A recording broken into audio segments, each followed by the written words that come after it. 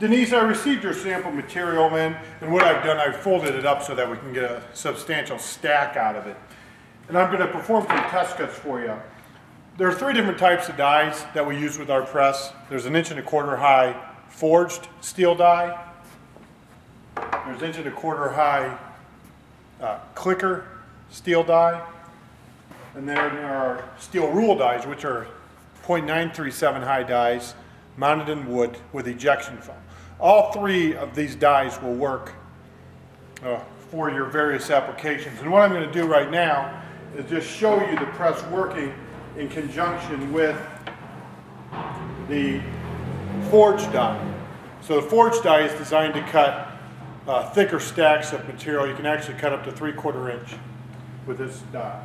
So you simply put the material on the cutting board, put the die on the material, slide it in.